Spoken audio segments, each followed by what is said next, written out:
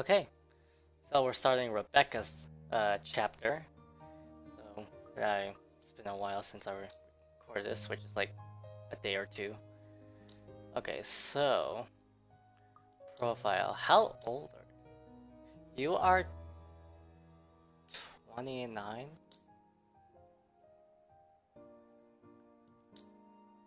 Yeah, you're seriously 29? Why is everyone older than Isabella? Yeah, she's 20, 31, 31, 31, 29. Really? So, this is how it begins, or so they say. With a gentle wind drifting through wide open windows, muffled laughters and footsteps fading behind empty hallways, and the light kiss of the afternoon sun. Soon there will be a call, I can't even say crossing, of thresholds into the unknown. Maybe we are off to some grand adventure, or diving into another gripping mystery. One can't really tell. For all I know, a hero might even come sweep me off my feet if I'm lucky. That's not exactly a bad thing when you think about it.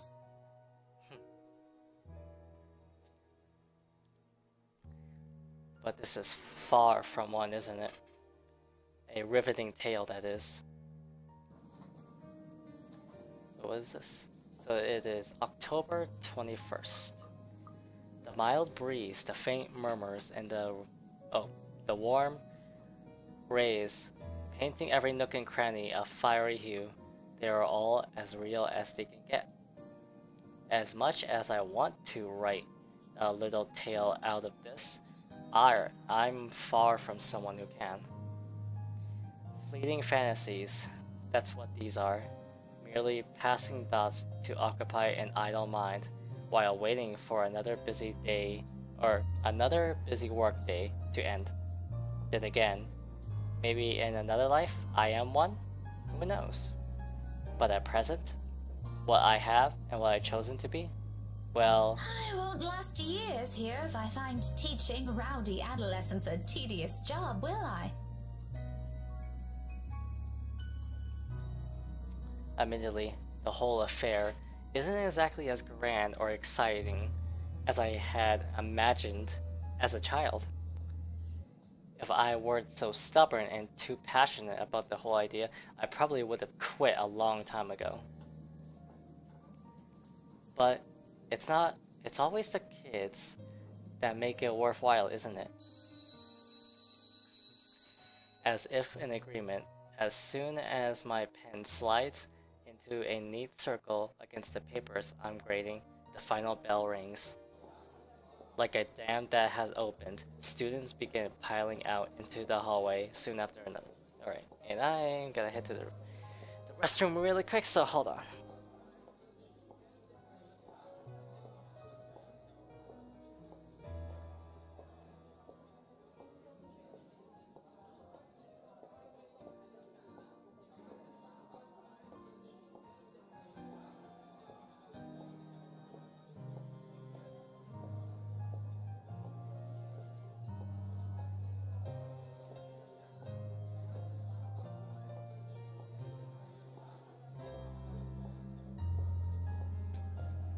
Back in. For a short minute, I let the noise fill my ears. Let my mind wander to a place far removed from all the hubbub. Solitary moments like this have come few and far between lately. Even my own home hasn't been as quiet as usually I prefer. Though in hindsight, the entire place hasn't been the same either since Isabella moved in next door. Oh, they shared her apartment. Or building. And if her fussing over a minor cold last week tells anything, I might as well throw any idea of solitude out the nearest balcony so long as she lives nearby. At the memory, my eyes automatically shift over the bottle sitting at the edge of my desk. A chuckle escapes from me as I reach for it. A little ball of energy and enthusiasm. That big baby. Mother Hen, she calls me, and then says and does the same thing right after.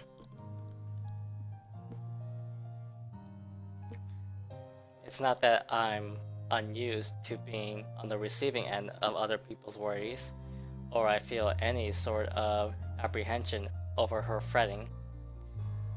If I am to be completely honest, it's actually amusing how someone can be childlike one minute, then act like an irresponsible adult the next. But there's a dissonance there, both in her actions and words. Although she may not look like it, may not say anything, may not lose her cheer one way or another, I know these troubles have weighted down on her lately. Her face says it all. That big nupty. If she thinks I won't notice, she's got another thing coming for her. That's how she has always been. I do understand that part, loud and clear. It's just that I really rather not pass another burden on to her. Or become one myself.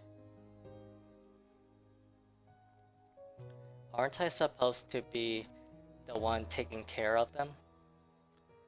Though I guess that's simply one of those things people eventually grow away from once you've all started leading different lives. Not completely different, I hope. Somehow that thought makes me feel uneasy.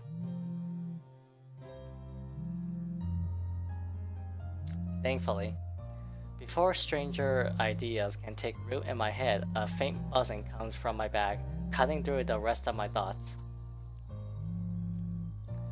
A small frown forms in my lips when the screen lights up and an unknown number flashes. For a long second, my thumb hovers over the answer button, even though voice that responds, once I do accept the call, is wholly unfamiliar. Hello? Goodness. Finally it connects. Hello? Is this Miss Gales? Rebecca Gales? Yes, Yes, speaking. Who is this? Oh, sorry. Rose Cooper, Briar Realty Corporation. Sounds familiar. Okay, no wonder. I was trying to guess what that voice was. Briar Realty? My frown deepens as I straighten from my chair. Something in her tone, despite sounding remarkably friendly and light, doesn't sit quite well with me. The rigid pause that follows doesn't help ease the tension that has suddenly descended either. Miss Cooper? Yes. Things are a bit busy on my end. I apologize. I'm not certain if Isabella has mentioned anything before, but we're working together on a property at the moment, and... The Armengard Mansion, yes. She said something about that earlier. Is there a problem? This is about Isabella, actually. She wastes no time relaying everything. The details she provided are, admittedly, a bit vague, but enough for me to get a gist of what happened. It isn't the bad sort I'm expecting, though still worrying. Especially with words panic attack and pale looking a bit sickly woven together in one forbidding sentence. But as quickly as it surfaces, I stomp down on the urge to demand answers right there and then. Now isn't the proper time for useless questions. I'll find out soon enough regardless. To Miss Cooper's credit, she neither hesitates nor falters all throughout. There's some sort of comfort in knowing Isabella has someone like her to guide her, though not as much as I would have liked. After all, this is Isabella we're talking about. What are the chances she just said a bunch of excuses so she won't get sent home? High. Very high. Oh, she is so going to hear it this time. You were listed as one of her emergency contacts, so I thought it'd be best you know about this. How is she? Is she doing okay? I had her take a break for now, but honestly, I'd feel better if someone were to pick her up and take her home for some rest. Anthem's a fair distance from Luxborn. I really don't want her going off on her own. I'd do it myself, but you know how it is today. Big day. People everywhere until the open house ends. I'm really sorry to ask this of you, Miss Gales. I know you're busy.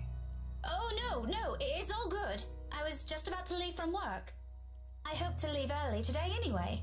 A few minutes ahead wouldn't hurt.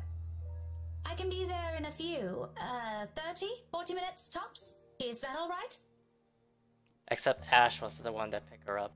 More than fine, Miss Gales, thank you. We're supposed to be here until... Oh, excuse me, one moment, please. Yes, ma'am. The faint hum of conversation echoes from her end.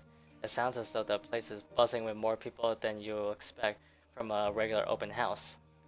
I was skeptical at first. The house is old, not to mention its inconvenient location in Luxembourg's outskirts. Who wants to live in a place almost an hour's drive away from the comforts of a city? But from what little I can hear, it appears Isabella has every right to be optimistic about the sale.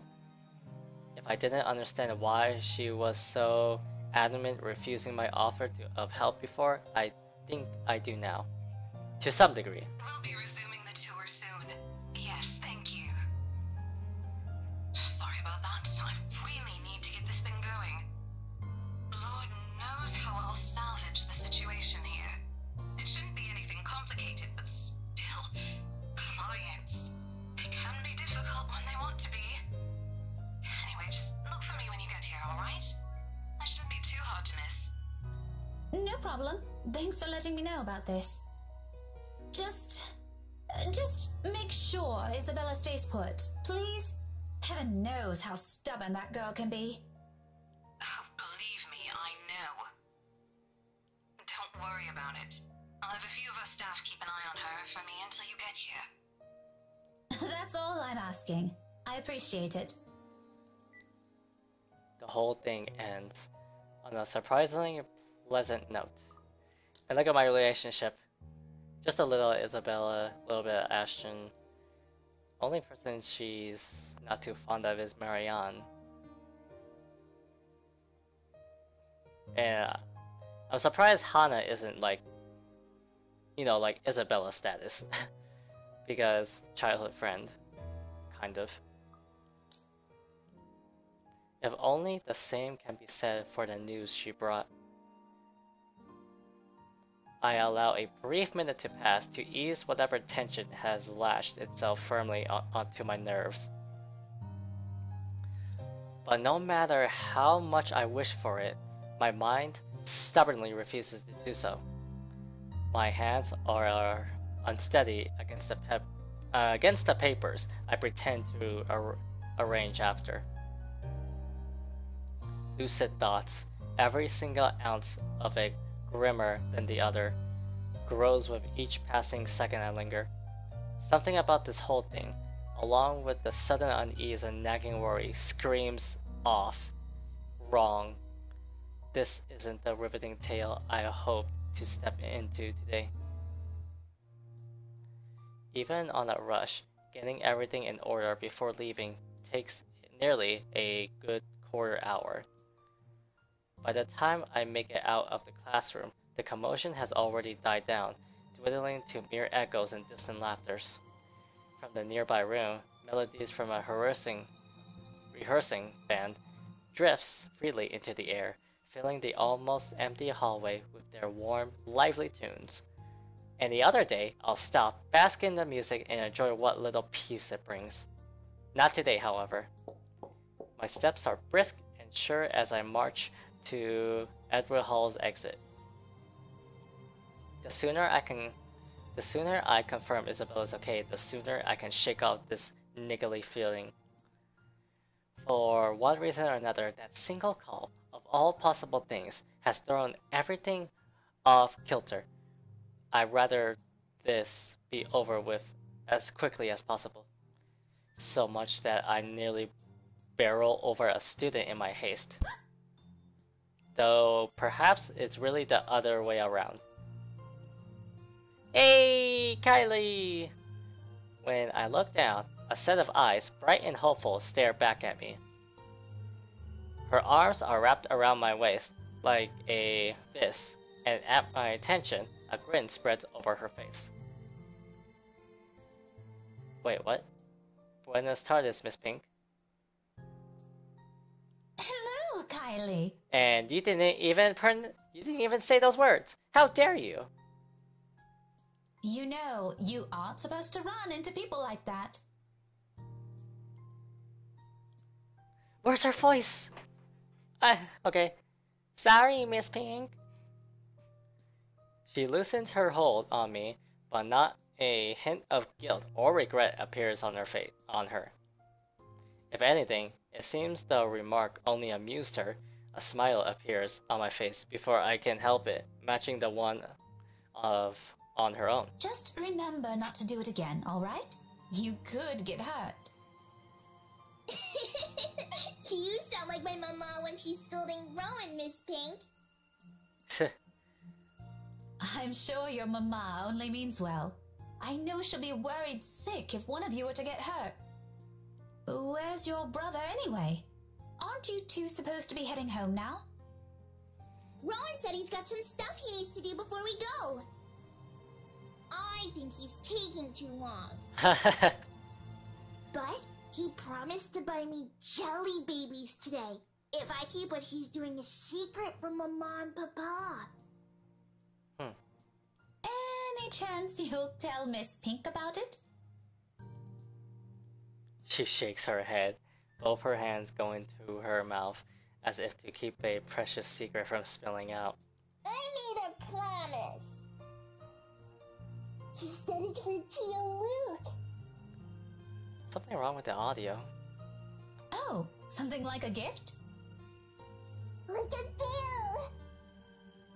Yeah, the voice is off. Tio promised to take him somewhere cool when he's old enough. Rowan's gonna prove he's a grown-up. Laughter slips free from my lips. The teacher in me wants to give whoever this Tio is a reprimand for bringing about this kind of behavior in children. But if both Satsuri kids are so fond of him, there shouldn't be anything to worry about, yes? At any rate, they're nothing but well-behaved, both Kylie and her brother. Rowan, the eldest, may have an occasional odd streak in and out of class, but their parents taught them well. I see no reason to cast any suspicion of bad behavior on them. As long as it isn't anything dangerous, alright? It's not! Cross my heart! My drawings are a lot prettier than what he's doing anyway. Tio said so. Do you want to see? I drew one earlier at class. Is that why you're here? Not really. Not really. I like how she says it. I was gonna show it to my friend first. But since it's you, I'm sure she wouldn't mind if you see it before she does. Oh no. I can't stay right now, Kylie. Oh. Her face falls immediately after the words are out. A small part of me feels responsible for that chest-fallen look, but as much as I want to stay a little longer, there's another place I need to be at right now. And frankly, another child to look after. Taking both of her hands, I kneel in front of her and muster the most rueful smile I can give. At her age, I'm quite sure she already understands what I'm about to say before they're even out. But remarkably, she doesn't look away or pout as I'm expecting her to. I'm sorry. You know what? Rowan has a class with me on Monday around this time. Why don't you drop by again next week? After class? I'll even make sure to wait for you. It's just that I absolutely must leave now. My friend had an accident earlier, and I'm the only one she has here. What about her mama and papa? Oh. Her family lives really far from here, I'm afraid. Do you remember where Asia is? The southeast part? That's where they are. Her eyes immediately light up at my question. Just like that, I know I earned the girl's forgiveness. Oh, just like Takako. What? Who? Yes, who? My friend. She said she used to live there, only just a little higher than southeast. But she hasn't come home in a long time, so she doesn't remember much about it anymore. Melody says it's weird I talked to her, but I think she's just shy. They could be good friends too!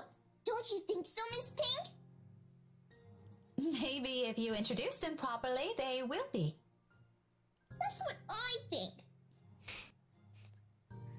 Takako's just lonely. If she makes more friends, she won't be anymore. Is your friend like that too? A little, possibly. To be honest, sometimes I can't tell with her. After all, Isabella has always been the kind to hold a smile, even when things have taken a turn for the worst. 5 years, and one will think it's enough time to know a person. But when you consider it, come to think of it, all these years I never even, not even once, seen her cry. Not over a trivial matter, or even when things are tough. Okay, you can go to her. I'll just show you my drawing next time. This kid. Thank you. Remind me to buy you a huge glass of parfait, alright? No, I'll get a stomachache. Takako says so. A small one is okay. I'll remember that. Say hi to your friend for me. I will. I'm sure she'd love to meet you too. See you, Miss Pink. Miss Pink. I'll see you later, Kylie. If only we have like this or this with the real world. It will be so weird. Bridges falling down, falling down, falling down. She doesn't look back or wait for any sort of goodbye from me.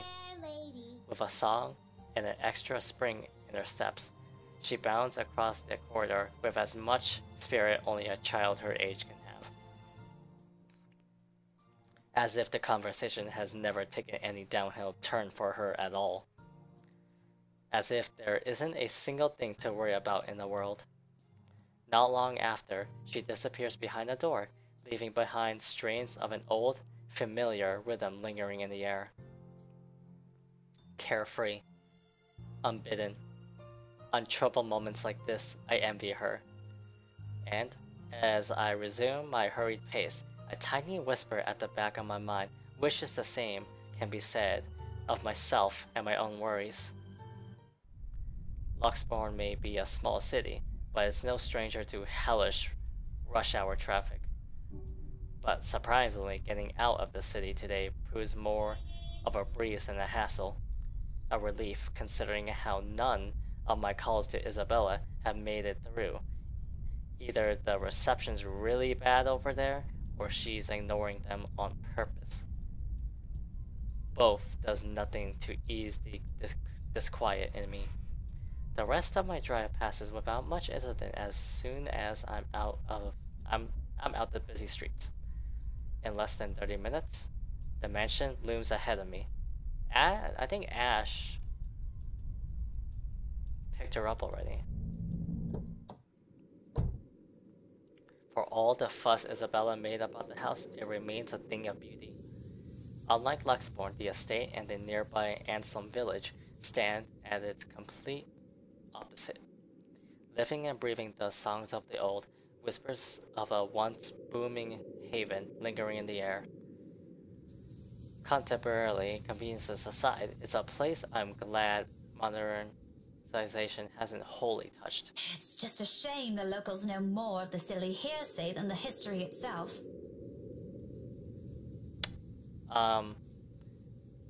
It's just a shame the locals, including its potential buyers, know more of the silly hearsay. If I could only knock some sense into these people! Sadly, complaining is all I can do. I can afford to do. As much as I want to give them a piece of my mind, it isn't why I'm here. I don't think these rich types will appreciate getting a lecture from me either. I have as much business with them as they have with me. With a heavy sigh, I give myself one last second to take in the scenery before heading up the main entrance.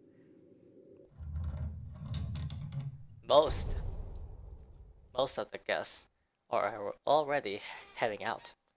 Though some still linger, it's mainly just to take photos of the house facade or various rooms.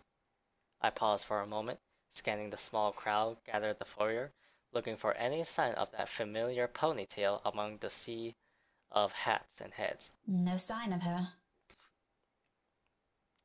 I think she's already picked up. No sign of the other staff or Miss Cooper either. I can certainly look for Isabella on my own, but in a place this big, I'd be lucky if I didn't end up lost or find her before we need to meet with Zachary and Ash tonight. Signing, I reach for my mobile and redial her number. The gesture, familiar now after so many attempts earlier. If she doesn't answer, I can still try contacting Miss Cooper. I just hope the network reception will cooperate this time. This side of the county has never been popular with the tech-savvy after all. To my relief, it only took 3 unsuccessful tries. At the 4th one, right as it's about to switch to another interception message, the line finally rings. Silence follows while I wait for her to pick up, the ringing going far too long for my taste. By now, most of the visitors have already cleared out. All I have for company are the faint murmurs and an eerie calmness left in their wake. A sudden hush settles and gives way to noises louder than they're ever meant to be. Doors creaking and slamming shut in some distant part of the mansion, floorboards groaning under the sheer weight of the house's history. In a now empty hall, they all vertebrate with special clarity against the walls. Like this, those old stories seem to almost have a ring of truth to it. I don't get to stray far into that ugly line of thought, however. Not a second later, a click sounds from the other end. Hello? Isabella? Miss Cooper called earlier and... Wait, are you serious? I didn't even look at the letter yet.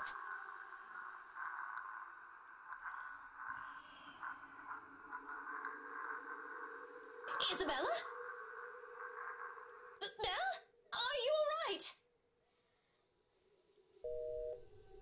Without any warning, the call gets cut off. Busy notes blare sharply against the heavy silence. I didn't even look at the letter. Who am I kidding? It killed off workers and people from the real estate. Who am I to complain now? But above the noise cutting through the mute air remains the faint cries of a woman from beyond the foyer. My hand falls to my side as I cast a weary look around, waiting for someone to come running. Surely I can't be the only one here hearing this. there must still be some staff hanging around checking things out, but no one does. Not even when her sobs turn more frantic and anguished. Excuse me? Hello? Who's there? Isabella? Isabella? Is that you? No answer. Growing anxious, I amble over where her cries come from, each step slow and cautious, towards the door on the other end of the room. While I'm far from someone who really gives in to fear or stories lacking factual basis, the vague, restless feeling I have earlier immediately returns to me, and despite myself, my heart begins to race and my breathing quickens. Belle? Belle, it's me. Miss Cooper called. Is everything okay? Abruptly, all of it stops.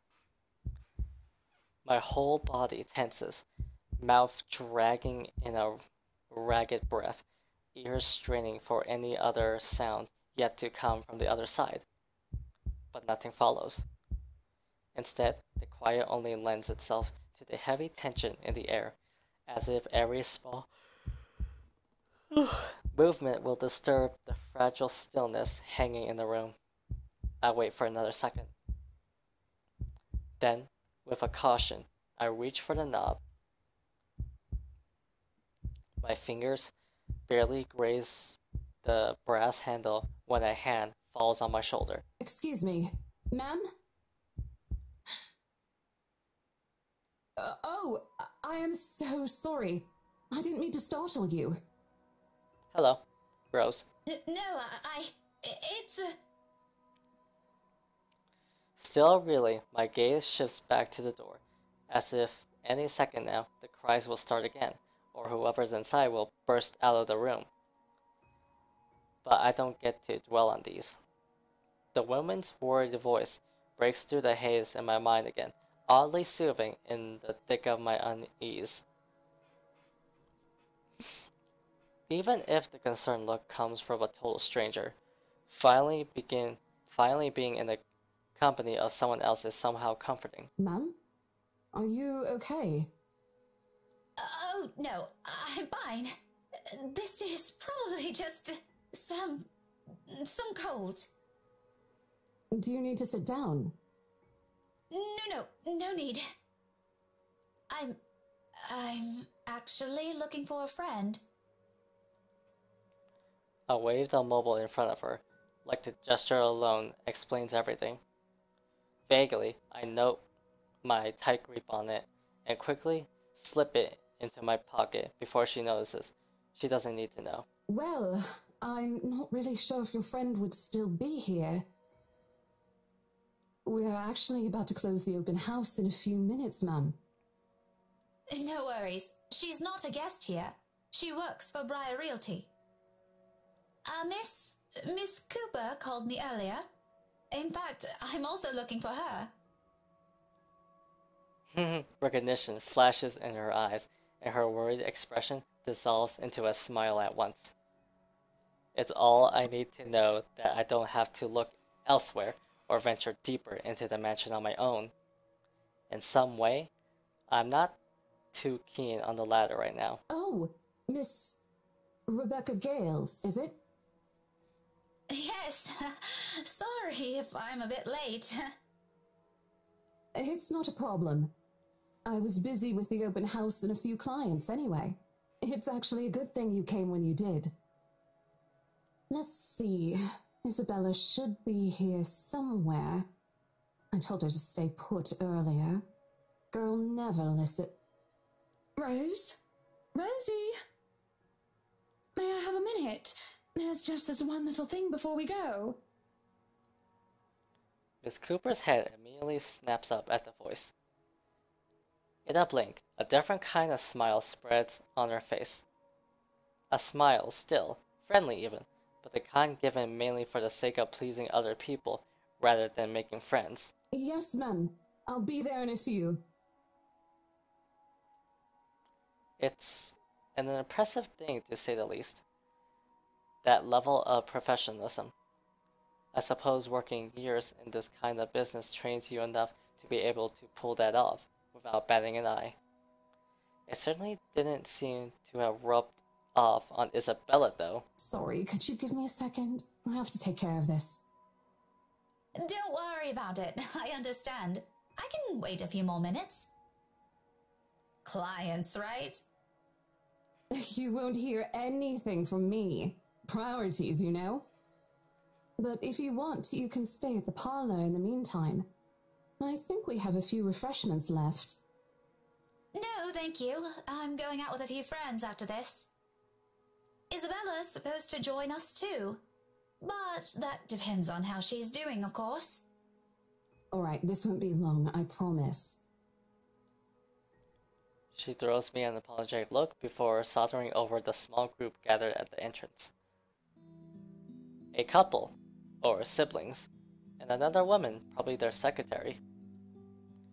Either way, they look no different from the other guests. All three of them prettily dressed, I bet in a manner significantly simpler than the others, no frills, no extravagance of any form. But their gestures and movements alone speak volumes of their ingrained lifestyle.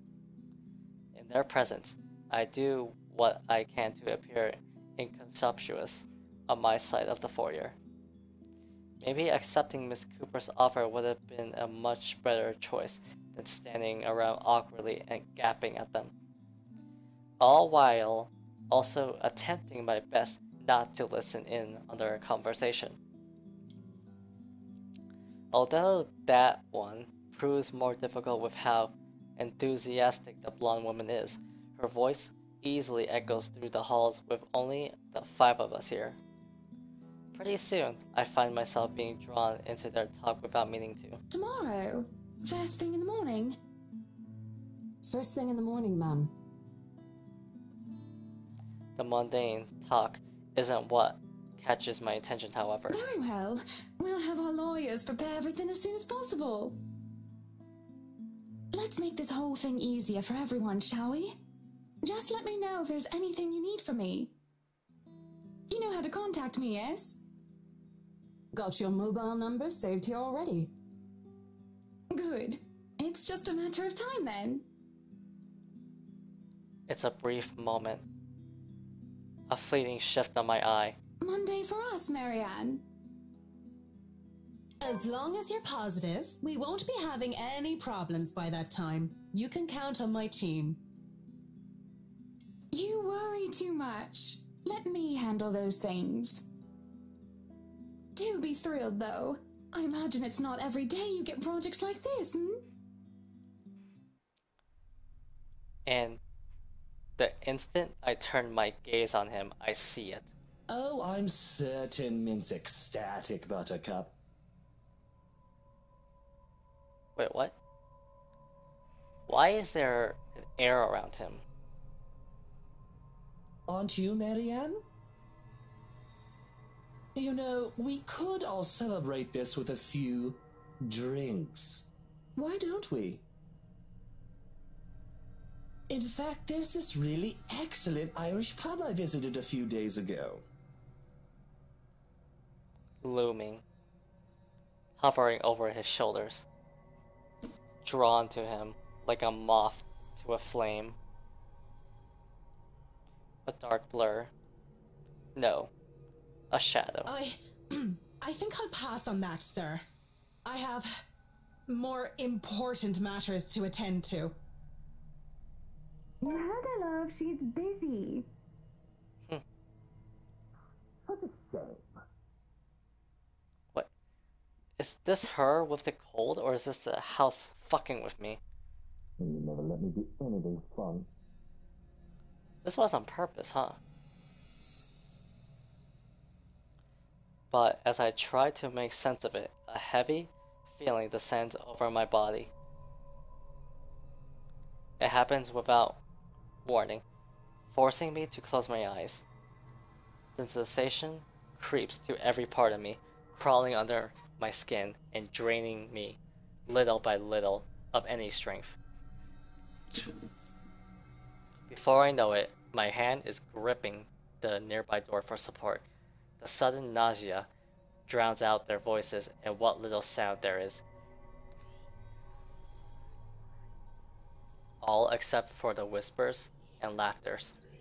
Judging, mocking, taunting, muffled, inaudible words bearing down on me like a death sentence. They wrap around my neck and limbs, binds tightening with every syllable, every utterance. And with each draw of breath I take, they drag me down slowly, almost painfully, into a bottomless abyss. I think it's the cold.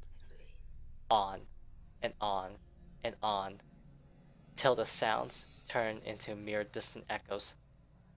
Until suddenly, it shatters. Well, what are we waiting for? Are we done here? His voice rips through the fog like a sharp blade, and my eyes snap open. When I look to them again, it's gone. You can head back to the car first if you want, Luke. I hope that settles everything, Rose. I don't know what Isabel's problem is, but please make sure she doesn't hurt herself. Anyway, we're looking forward to seeing you tomorrow. Likewise, ma'am. No shadows or dark clouds. Only municipal smiles and cordial handshakes. The usual pleasantries as Miss Cooper leads them out the mansion like a graceful host. None of the group seems to have noticed it. And even as I force my breathing to calm down, keep my eyes trained on their backs, and wait for something to happen, it doesn't come back. She returns a moment earlier. Gently, she closes the great doors behind her, but there's a smile on her lips and an extra skip in her step when she walks back to me. Whatever she was discussing with the group had put her in a good mood. Even she appears to have not observed anything odd. Was I just seeing things? Glad that was over. It's been a long day. I thought for sure we're going to...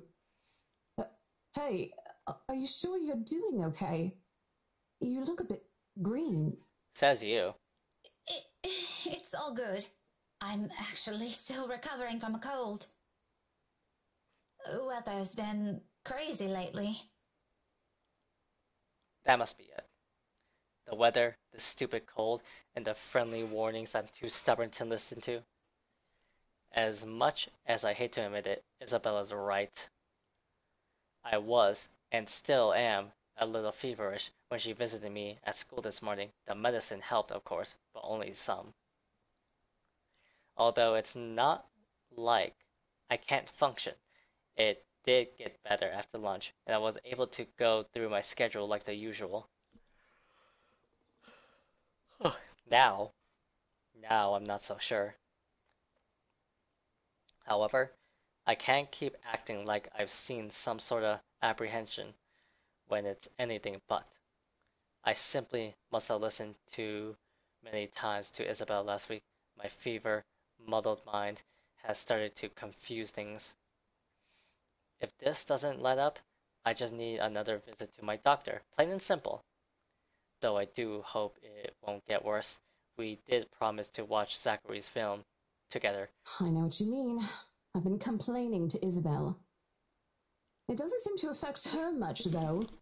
Must be because she grew up in the tropics.